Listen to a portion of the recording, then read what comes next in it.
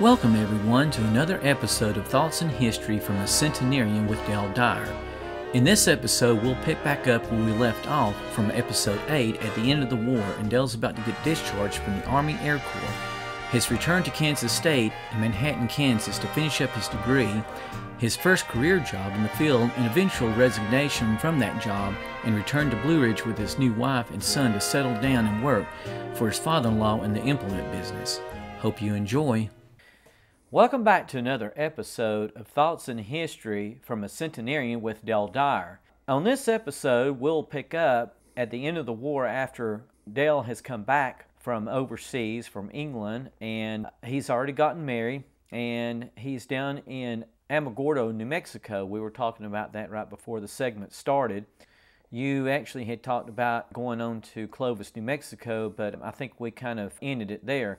So you had some stories about you ferrying crews and planes around from Alamogordo, New Mexico.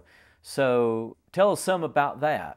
Okay, it's good to be back with you, and I hope that I can make sense out of what happened to at that time. Anyway, Alamogordo, New Mexico was a base that we were training in flying the B-29, and we'd gotten down there right near the time that the South Pacific engagement with the Japanese had just ceased, and but we were still in training and doing almost daily what had been going on for quite some time. But I got an assignment.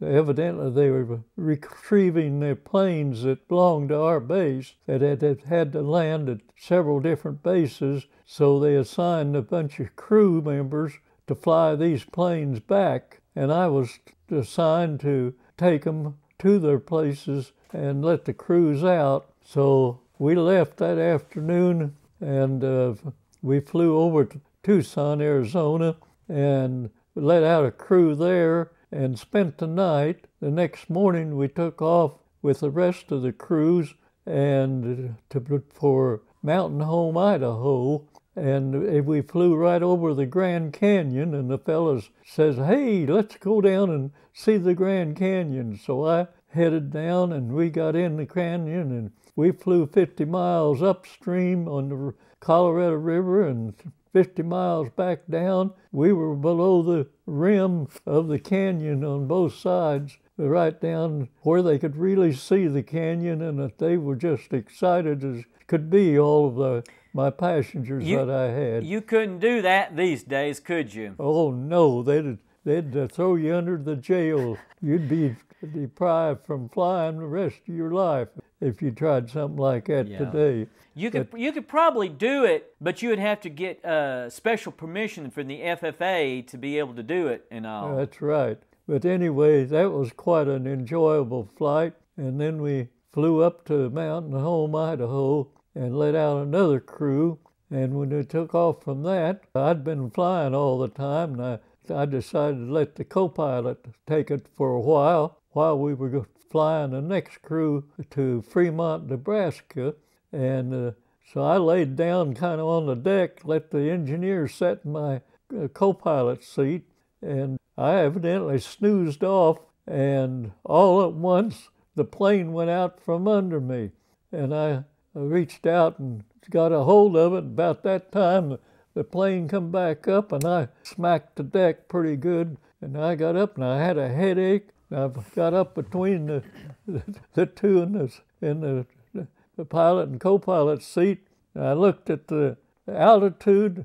We were up about 16,000, better than 16,000 feet. I says, "What are we doing up here like that?" He says, "Well, we run into this front, and we was trying to get over top of it, and we couldn't quite make it, and we went through the top of it, and all those fronts, the air goes up in the middle and spills out on the outside, and that up and down draft in that short distance, it smacked us pretty good." And I said, "Well, to get this thing down, we don't have any oxygen on board." And so we got through the cloud and headed back down again, and we landed at Fremont, Nebraska late that afternoon.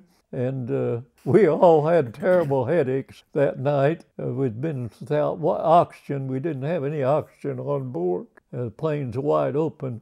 And we spent the night there at Fremont, let that crew out. The next morning, we took off to fly back to Alamogordo, but Wichita was kind of on the partly out of route, but it wasn't far out. And so I just wanted to fly down and fly over my hometown and fly over where I was raised, and we did. And I got near home, and I got down to about 500 feet above the ground, and I circled the house a couple of times, and I saw my mother come out with a dish towel, and she was just waving it. She knew it must be me.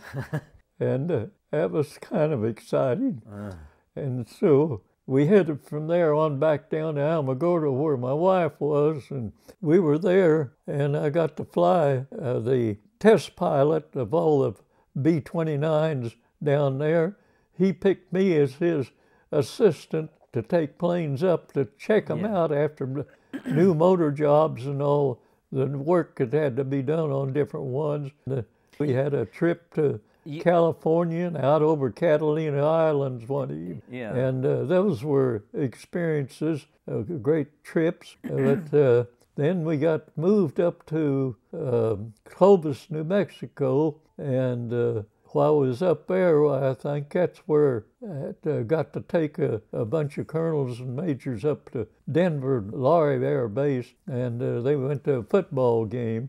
And so it was just one thing after another that they signed me. Then since the war was over and they started discharging so many of the service personnel, and we ended up at Amarillo, Texas. That's where I was being discharged, and I got to take my wife up flying the first time in a little Cub airplane that they had there on the base, and I had a time talking her into going with me. She wasn't very hep on flying.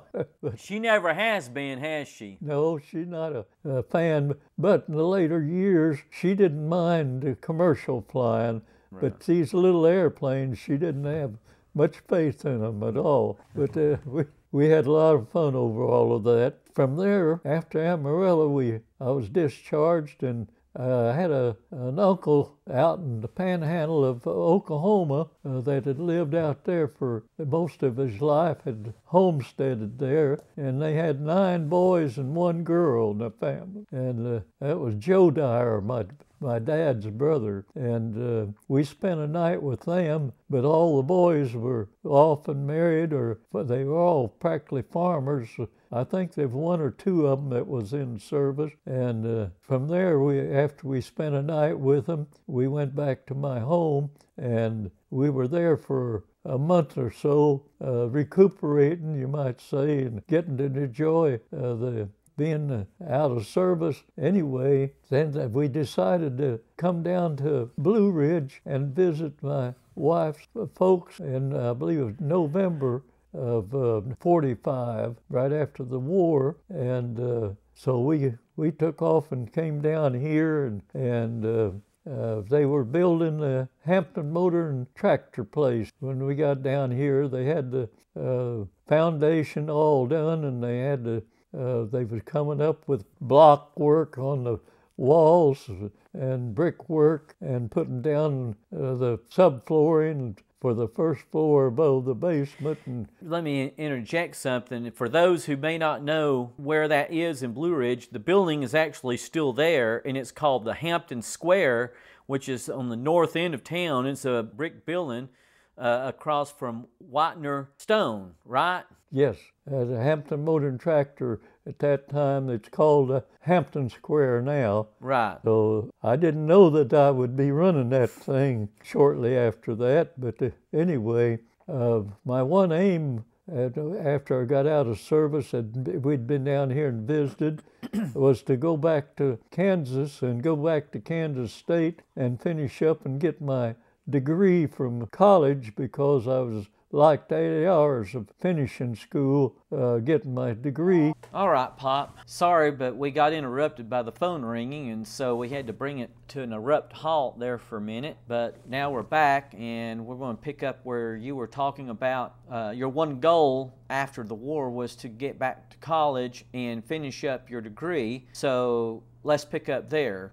You made it back to Manhattan, Kansas, to Kansas State University, KSU, and to finish up college. So pick up from there. Yes, that was my desire to get my degree. So in order to finish up and get the right courses, I had to go to the spring session and to the summer school to get all my courses. And so I ended up with some master's courses that, if I'd wanted to continue on my education. But anyway, my wife and I, we lived in first an apartment at a couple of old maids off the campus there, and we just had 2 rooms, no bathroom for ourselves, but we had to share a bathroom with them. And we were upstairs, and we had no refrigerator and just a little oil stove.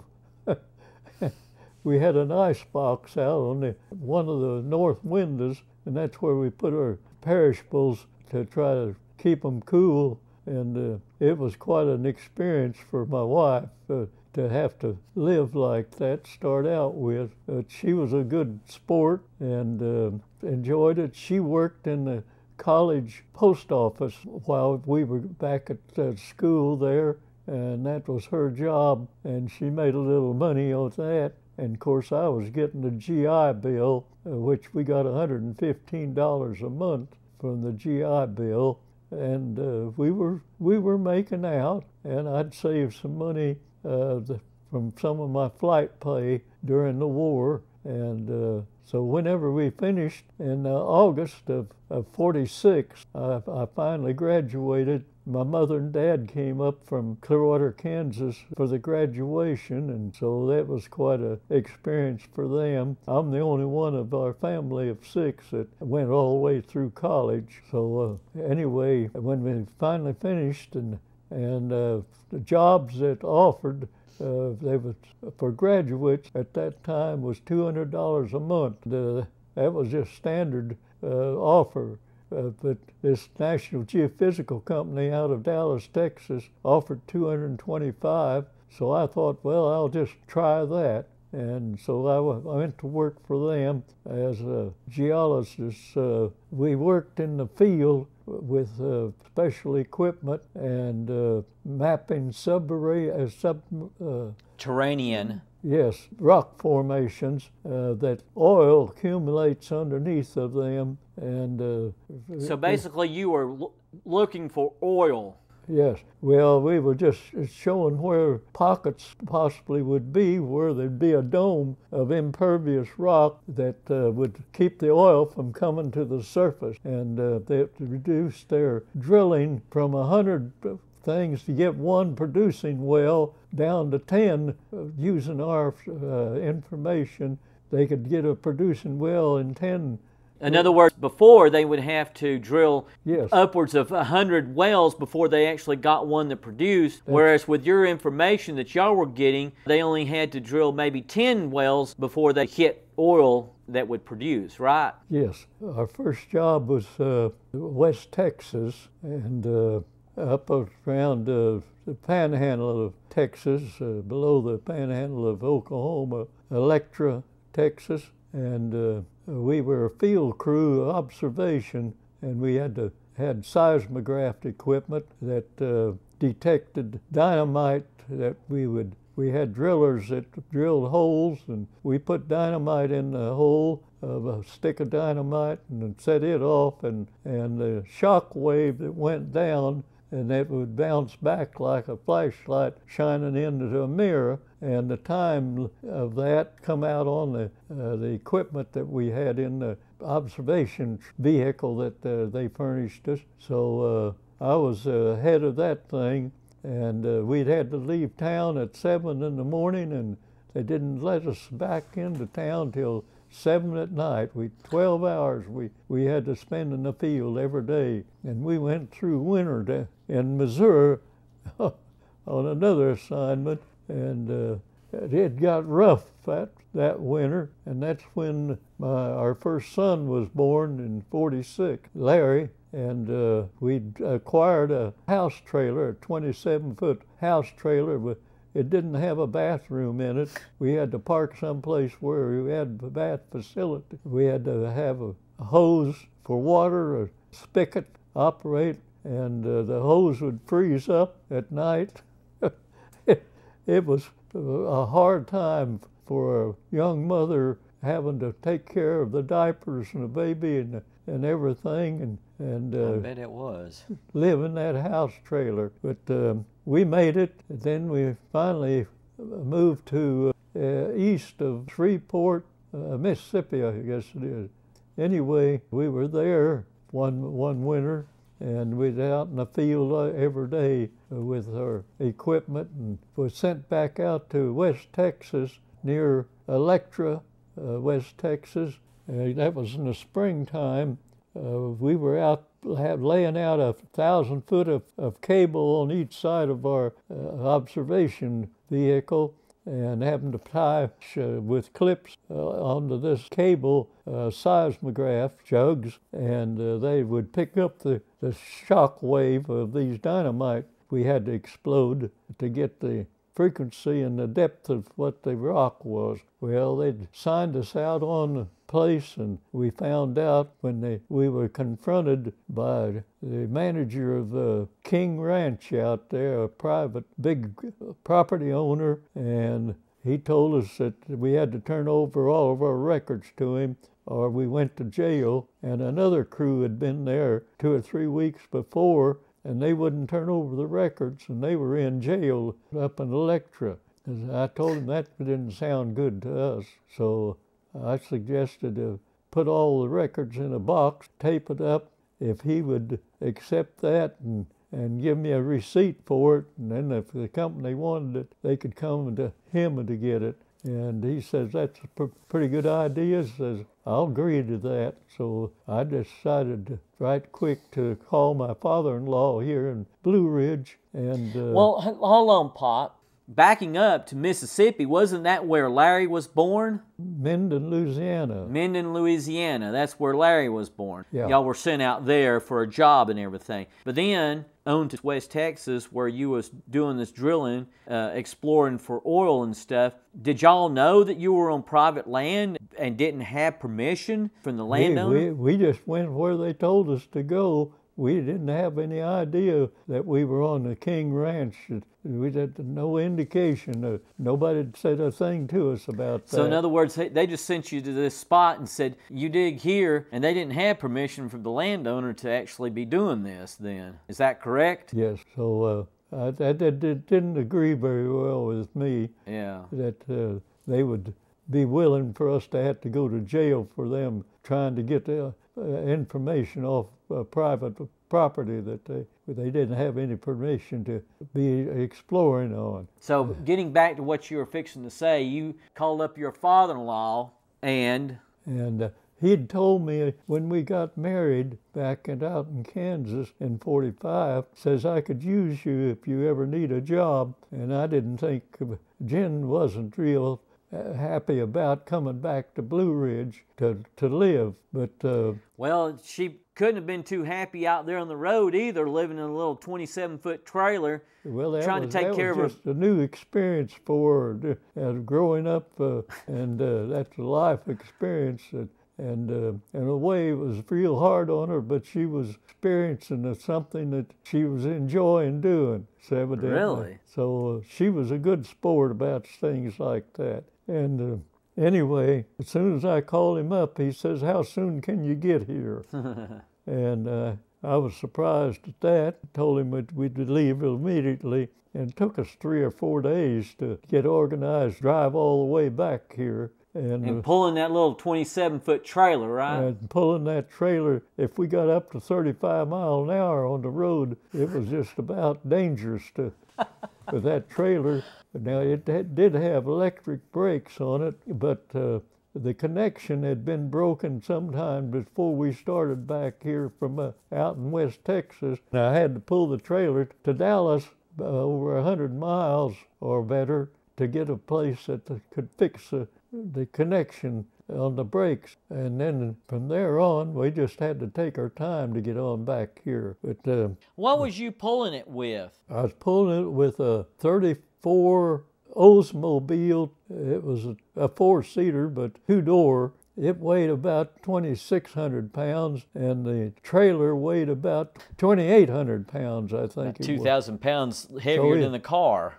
To slow the thing down, I had to use the trailer brakes. If I tried to use the car brakes, it might just whip my car one way or the other. All that weight behind us.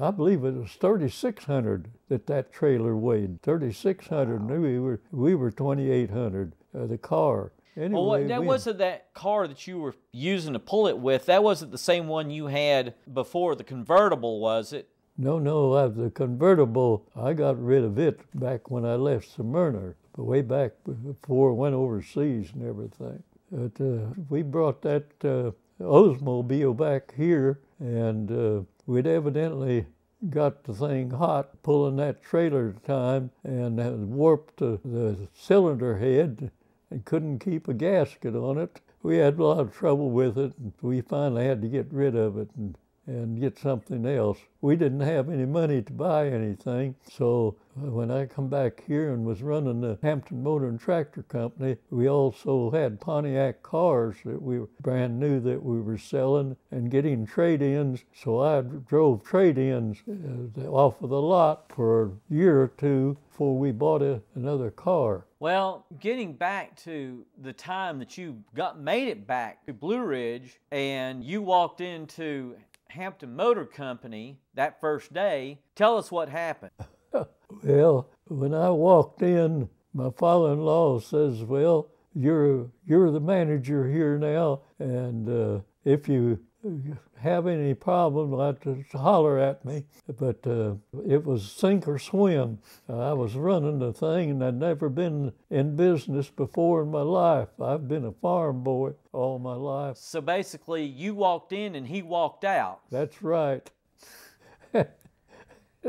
So it was an experience, and it was very new business. Only been developed in the last year and a half before I come back here, and all of his papers and invoices and sales slips and everything, they were just in boxes, and I had to get a secretary to work for me and start filing all that stuff in filing cabinets where we could keep track of it. Now, didn't he used to have hardware stores, though, too, before this? Well, he had 3 hardware stores. So it wasn't that he had never been in business before. He had other hardware stores that he was running. This was just a new type of business. He was selling Pontiac cars, International Harvester tractors and equipment, appliances and stuff, too, didn't he? Yes, we power saws and all kinds of woodworking equipment, and it was it was kind of a... I had to learn all about all that. Yeah. Well, let's save that for the next time, for our next episode, and you can pick up and tell us some of the stories that you had, and I've heard several of them myself over the years, so you can tell us more about those stories in our next episode. But as always, thanks for watching. If you haven't already, please subscribe to our channel and catch up on earlier episodes of Thoughts in History from a Centenarian with Dale Dyer. Again, thanks for watching. Thanks for watching, everyone, and if you enjoyed this episode, please give it a like below and consider supporting our channel by clicking on the subscribe button as well. If you have any questions or suggestions for content, please leave a comment below and we will be sure to read them. And to be notified of any new uploads, turn on notifications at the upper right-hand corner of your screen, and we will see you in our next episode.